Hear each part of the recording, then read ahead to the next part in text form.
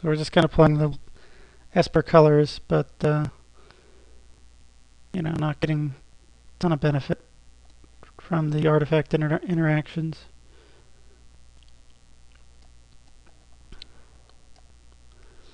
We want a lot of them to play the court homos. Home use.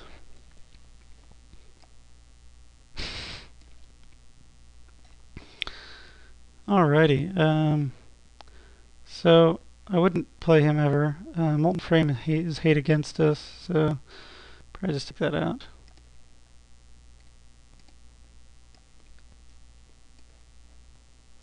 So Summoner Adjudicator. So we have 2 copies of Adjudicator basically, and a way to get them back. So.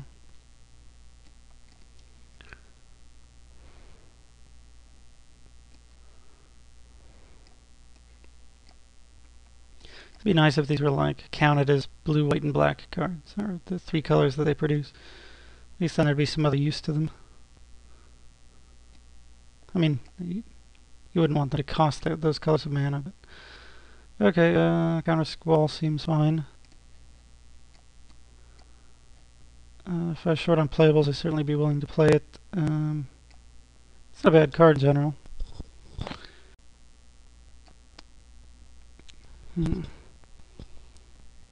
12 creatures already.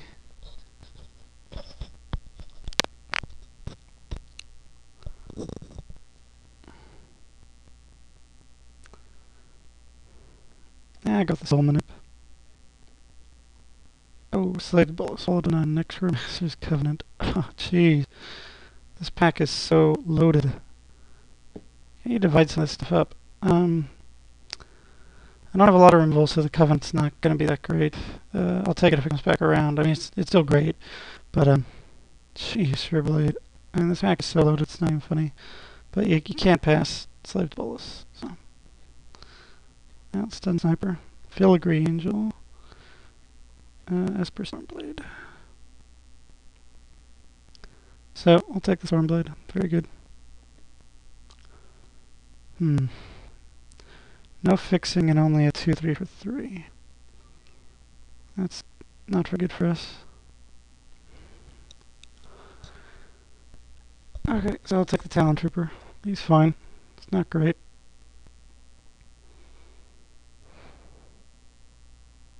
We're incredibly low on removal.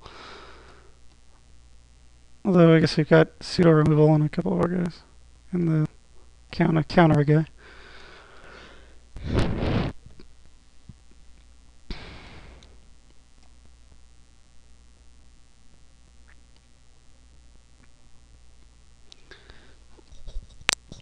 Maybe the guy on our right's Grixis.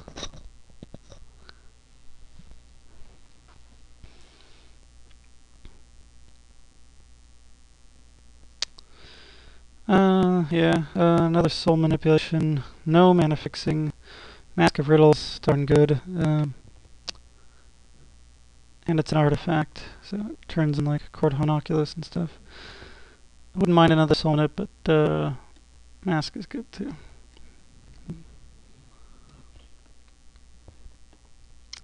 Plow Beast and a bunch of junk, so Plow Beast. Foil Border Post, if those are worth anything. Another Plow Beast, an Arsenal Thresher who's not that exciting in our deck. 1, 2, 3, 4. I don't think we're playing that. 4, 5, 6, 7, 8, 9, 10. I think we need the fixing more than the Thresher. If I get some late Threshers, I might play them, but... Oof. Another Mask. Or an Architects. Architects fits our slot pretty well, but the Mask is... Someone has a lot of removal. Having a couple Masks isn't that good. But we do have a lot of fast dorks. But then these guys cycle. Works pretty well with Soul Manipulation. Yeah, I'll take the Mask. Ooh. Double Mask, we don't need shield. I'll take the Talon Trooper.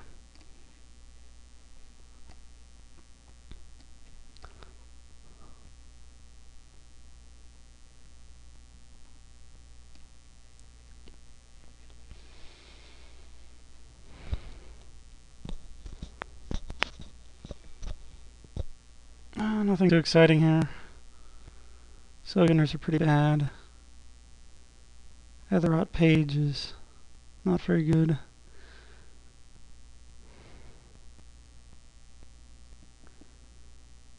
Offering to Asha we could play if we run into some bombs we need to get rid of. Winged Codal's kind of annoying.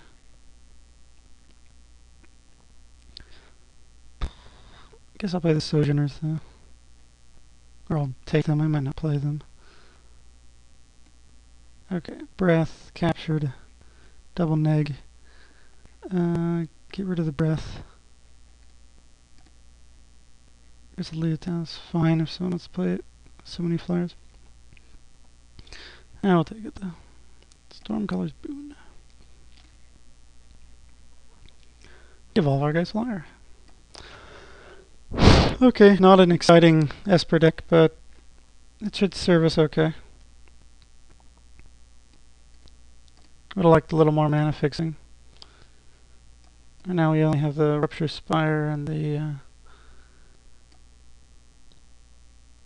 Gargoyles.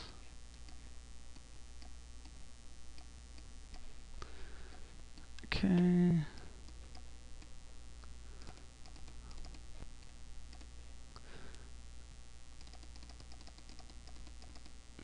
A lot of 2-drops.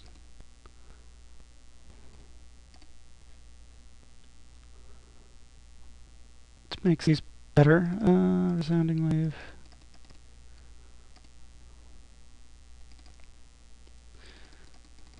Okay, so pretty good.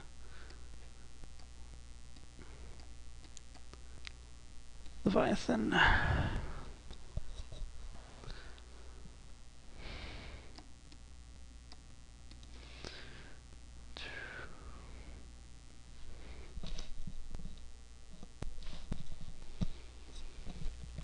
Don't have a lot of removal, so might want the Leviathan just as kind of a late game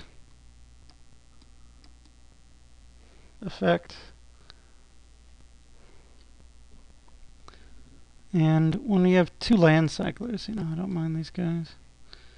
Especially these land cyclers. They're, a lot of times you don't want to actually hardcast them. They're not that great.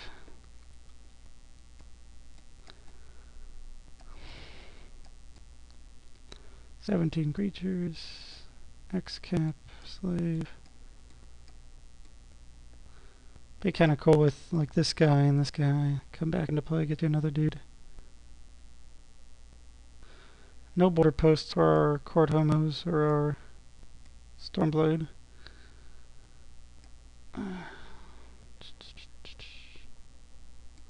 Well, that's a creature, I guess. Yeah. Don't really count this one. It's the best kind of deck for Masker Riddles is deck with a lot of these early drops.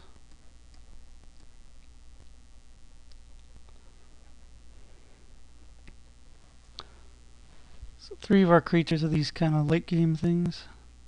Or just mana fixing. So we don't actually have a ton of creatures.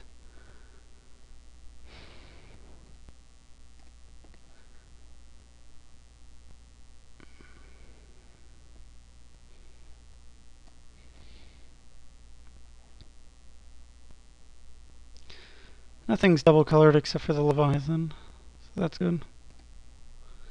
It's going to be one of our, you know, very even decks.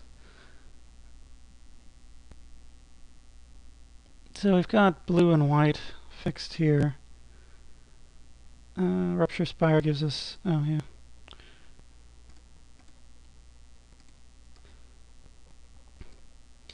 Panorama and Rupture Spire give us one of everything. Too bad we didn't get a bunch of, what do you call it, Cascade. It's one of the few decks I've ever played in this format without a border post, and Cascade is great when you don't have any border posts, because you always get into something good. Low on removal is good.